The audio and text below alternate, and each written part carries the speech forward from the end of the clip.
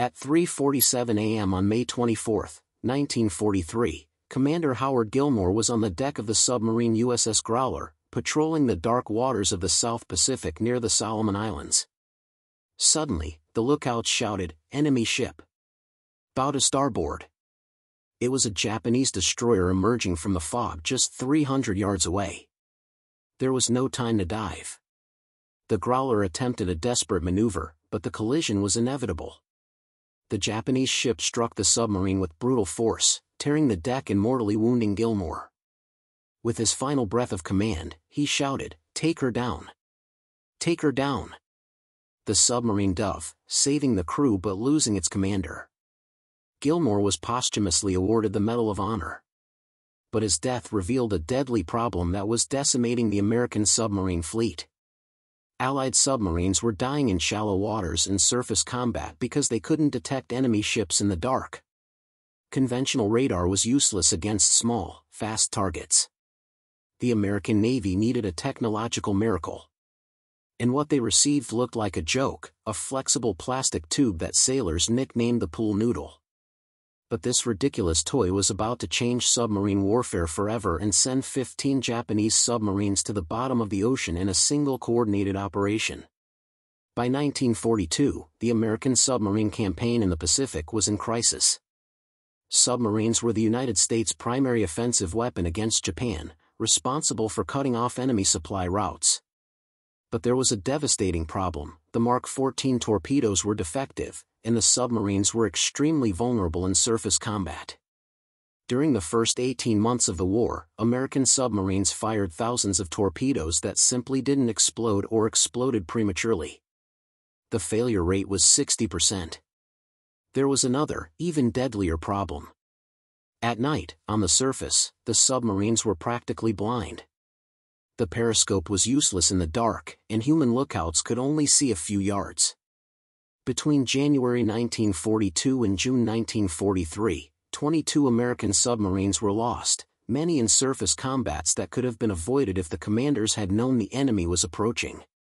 The solution seemed obvious: install radar on the submarines. The problem was that the radar systems of the time were enormous, heavy, and fragile. At MIT's Radiation Laboratory, a group of physicists and engineers was developing something revolutionary: a compact microwave radar operating on the 10-centimeter SJ band. The device was small enough to fit in a submarine and powerful enough to detect ships 20 miles away. The challenge was the antenna. Conventional radars used rigid metal antennas that needed to rotate mechanically. On a submarine, space was a non-existent luxury. The antenna needed to be small, flexible, and retractable. The solution came from an engineer named Dr. Luis Alvarez, who would later win the Nobel Prize in Physics. His idea was so strange that Navy officials initially rejected it as impractical: an antenna made of flexible plastic that could be retracted like a periscope.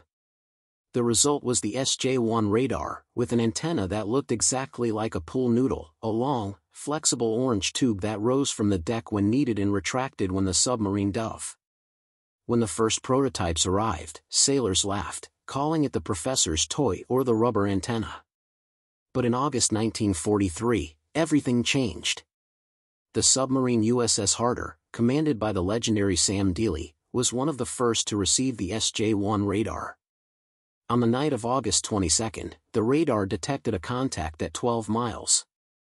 Deely couldn't see anything, but he decided to trust the equipment.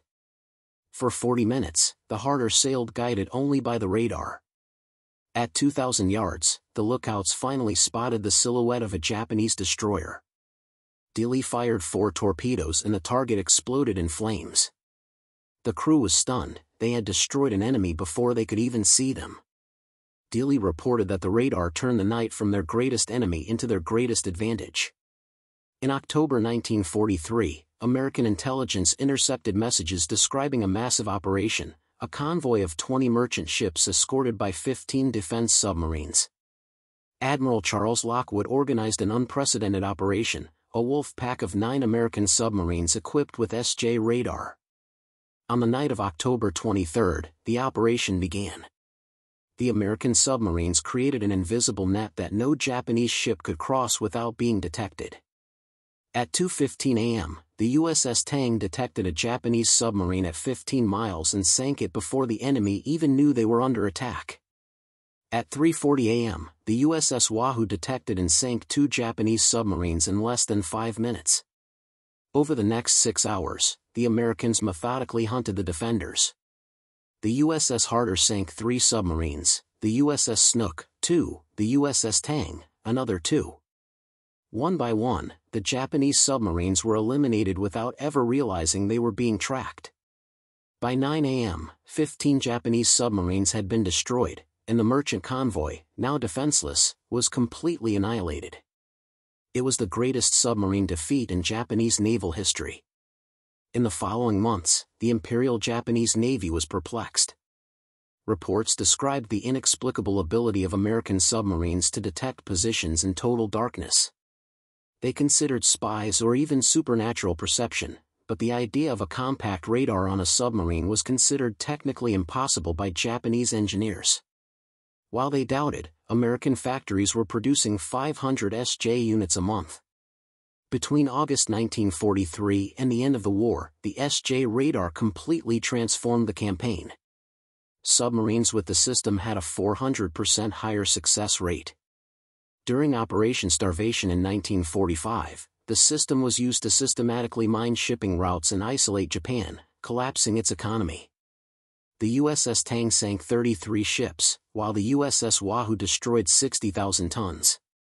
General Douglas MacArthur declared that the submarine campaign was more decisive for Japan's defeat than the atomic bombs. By the end of the war, American submarines had sunk over half of the Japanese merchant fleet, with 78% of these sinkings occurring after the introduction of the SJ radar. Dr. Luis Alvarez, creator of the flexible antenna, won the Nobel Prize in Physics in 1968, having kept his war work secret for decades. Commander Sam Dilley and the USS Harder were lost in action in 1944, after sinking 17 enemy ships. The USS Wahoo was also lost, only being found in 2006. The SJ radar remained in use until the 1960s and established the design principles for all modern naval radars. The 15 Japanese submarines lost in October 1943 represented 20% of the country's active fleet. And it all started with an antenna that looked like a child's toy. The Japanese paid for their arrogance with the loss of hundreds of ships and, ultimately, the war itself. In 2024, the USS Harder was found at a depth of 900 meters in the Philippines, with its SJ radar still visible on the deck, a silent testimony to the technology that changed the course of history.